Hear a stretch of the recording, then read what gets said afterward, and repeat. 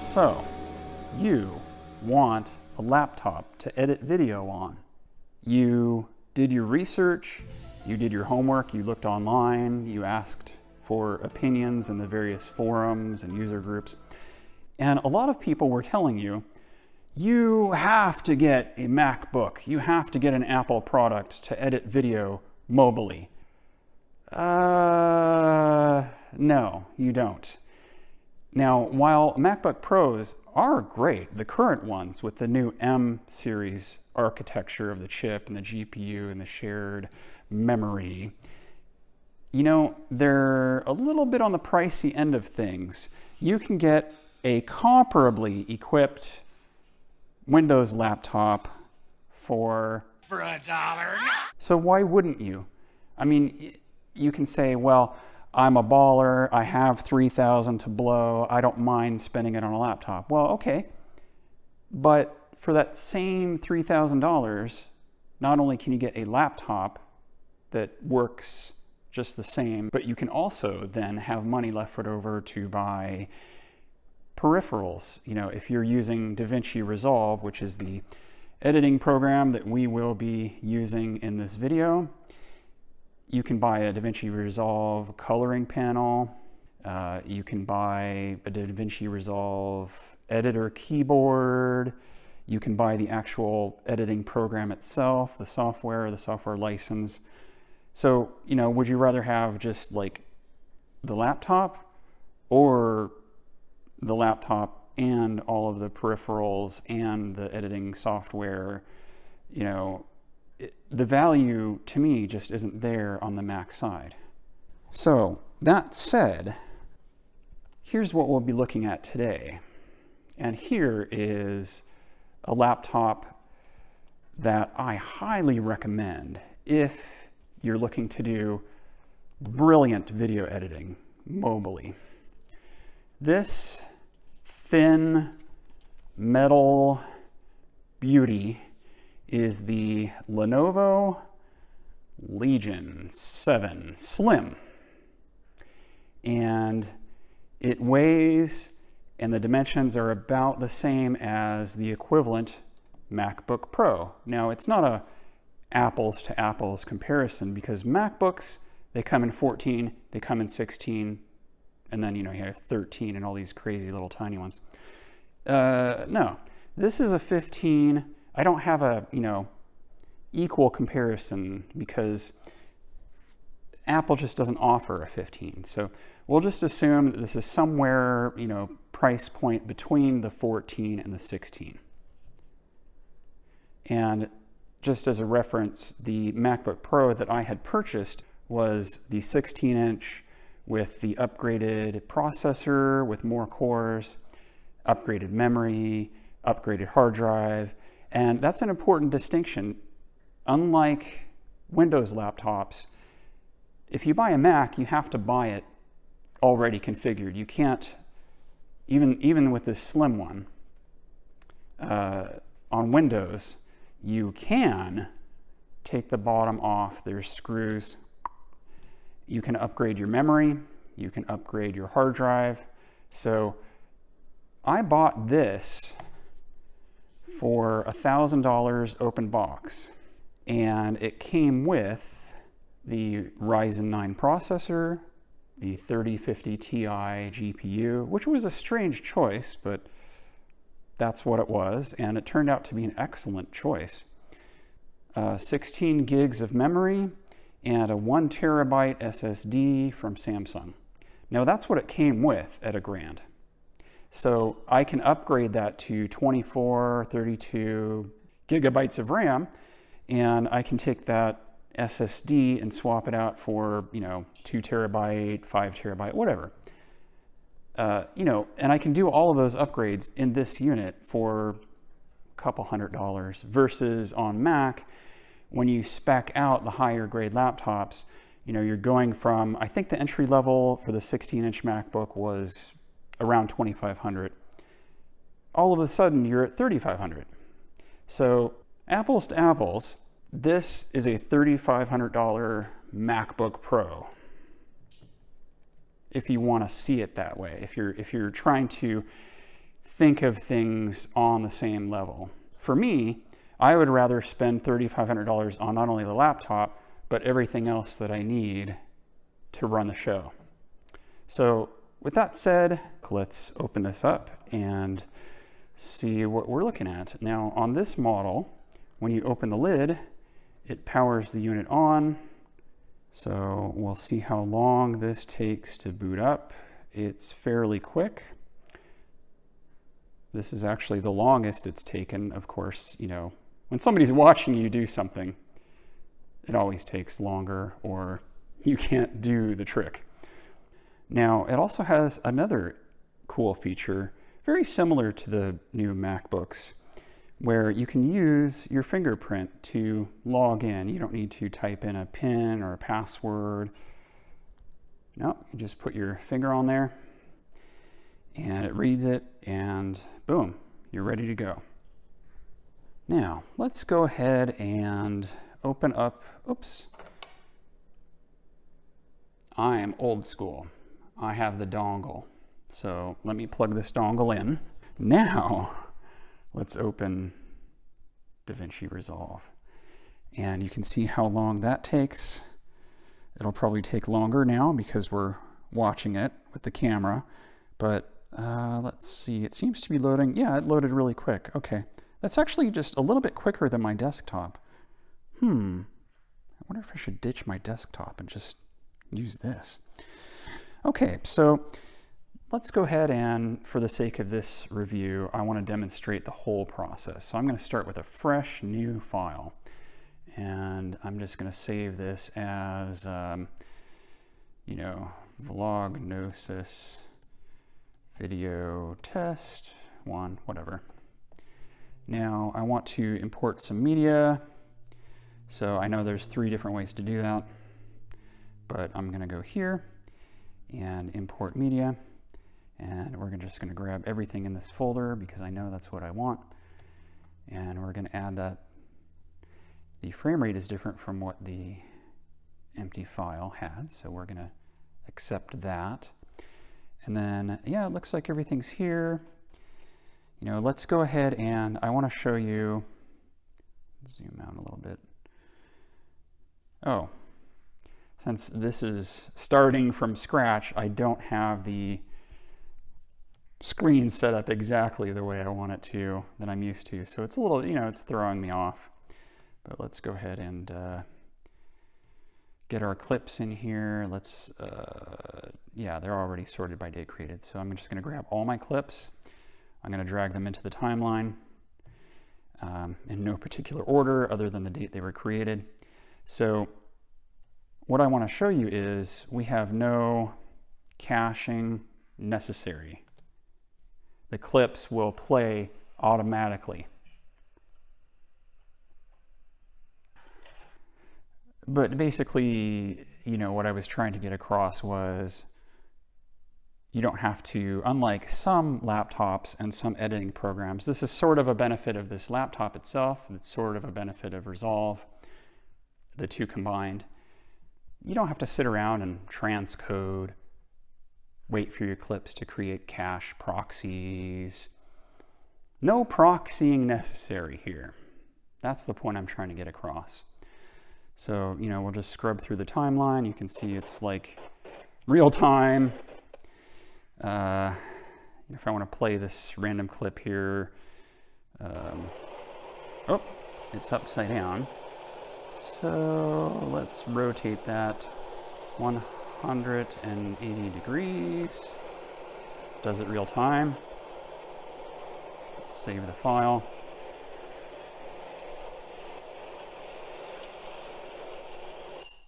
Anyway, you get the idea. Oh, and that loud screeching, squealing noise in the background is my pet bird, who apparently wants to be a guest commenter on this vlog today. So if you hear her chiming in, you know why. She likes to be a part of everything that the humans do. She wants to eat human food. She wants to go where the humans do. If I have my tools out, hammer, screwdriver, she wants to pick them up and try to use them. yeah, that's just the life of a bird owner. So anyway, what else? So we've imported our clips. Let's do, I don't know. I'll tell you what, since, let's see, the total of this timeline is 26 minutes and 37 seconds. I don't really make videos that long. My videos are typically let's go with almost 9-minute video. So we have our edit here, 9 minutes, splits the difference between my average blog of 5 to 10, let's say, 5 to 15, I don't know what I do, but so let's go ahead and add an audio effect. And what I usually do, I mean, this isn't all dialogue, but I like to add a dialogue processor onto the channel, and we're just going to leave it in the standard configuration. But we could also add something, I don't know, we'll add some echo here. That should, I'm just trying to create just a little bit of stress on a processor to show you what a real world example would be. Now, let's just say we're happy with all that.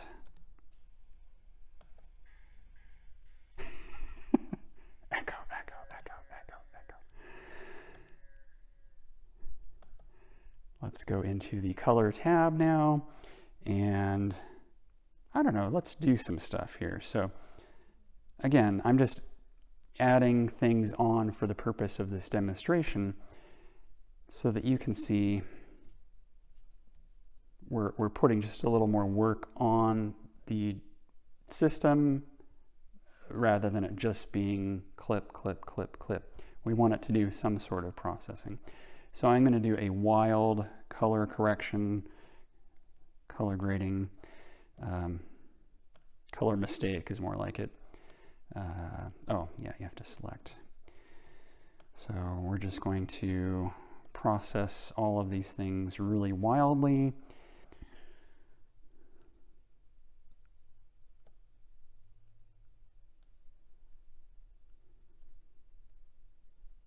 LUT. So, oh, okay, so we have our LUT applied, as you can see. Let's pick another random clip. Let's pick the first one. And I don't know, let's get a film look LUT here. Totally random. Apply that on here. There we go. Double check. The LUT is definitely there. So we have some color correction, color grading, color processing going on, just to add a little bit more stress to the system for the purposes of this test. Now, oh, and let's, I don't know, let's edit something. So we did, I don't know, we'll cut some clips up just so you can see that that works. I don't know, let's, rearrange some of these. Let's take these and put them over there, maybe. Get rid of that white space. Okay, so we've done some chopping up of the video files. We've done some color mayhem. We've done some audio mayhem. So now, theoretically, for the purposes of our demonstration, we are ready to go ahead and render this out. So I'm going to call this and I'm going to put it onto the desktop, and let's make sure our settings are correct. So obviously the most important one here is we want to select the NVIDIA GPU, and all the other settings for this demonstration are fine. Now, I don't know, we're one off from the end. So yeah, you can still see that it's 9-minute file here. And we're going to go ahead and select render and see how fast this process takes. It's estimating well, it keeps changing a little bit, but it's 2 minutes, 30 seconds, 240, 230.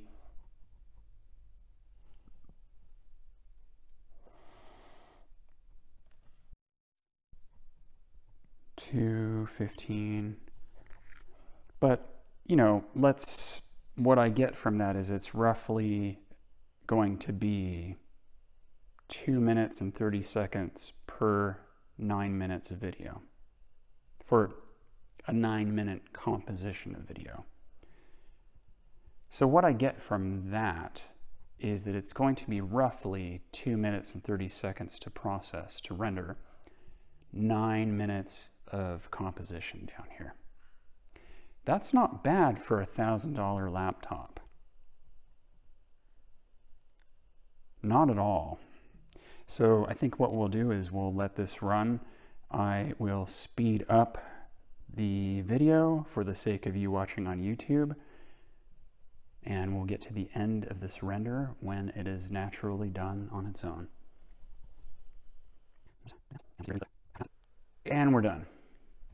Not bad at all. And just so you can see that it in fact rendered something where, oh, there's usually, here's our file. All of our crazy stuff going on.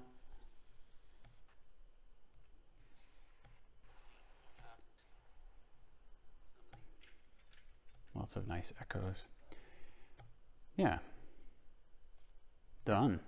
It's that easy for $1,000. And if you, like I've said before, if you really want to blow $3 grand, you can buy all of your other gear that you need to do the jobs you need to do.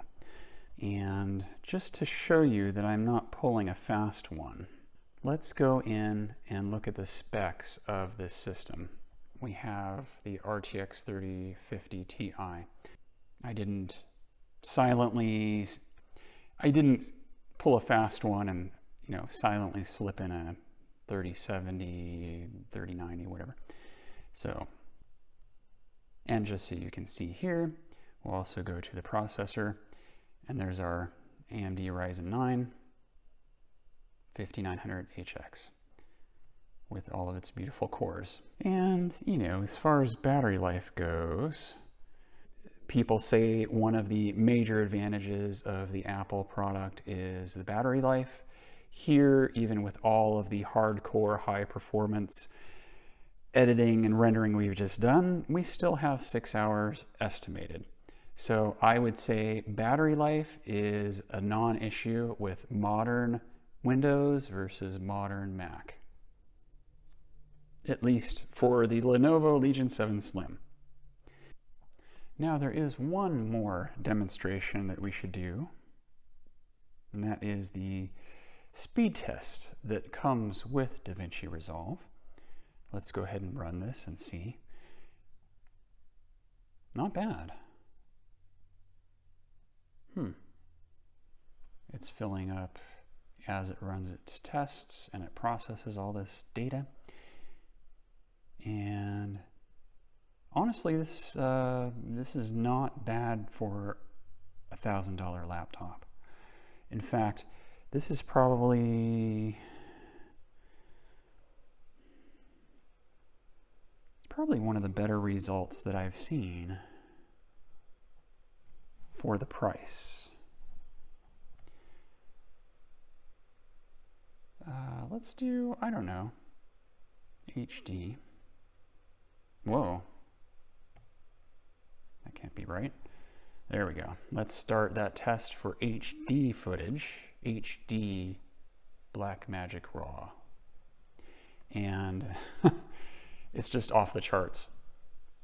This is very good. So I would say you're good to go with this laptop. I mean, honestly, I'm happy with this. For HD RAW footage, this is incredible. Yeah. Need I say more? And that about wraps up things for today's video. I thank you for watching. I know it's been a little longer than usual, but I hope that from my experience here, that you have picked up some valuable tidbits of information that you can apply to your life. And if I may be so bold, please subscribe to my channel and hit the like button and share this video with your friends and colleagues. And let me know if there's something that I didn't cover in the video that maybe, maybe perhaps there's a question that I can answer for you. Or if you have some advice for me, or you want to correct something that you've seen today. Be nice about it, but feel free to chime in. Anyway, thank you. I really appreciate your time, and I hope that you find the video editing laptop of your dreams for a great price without getting ripped off. As for me, I'm going to take this little beauty on the road.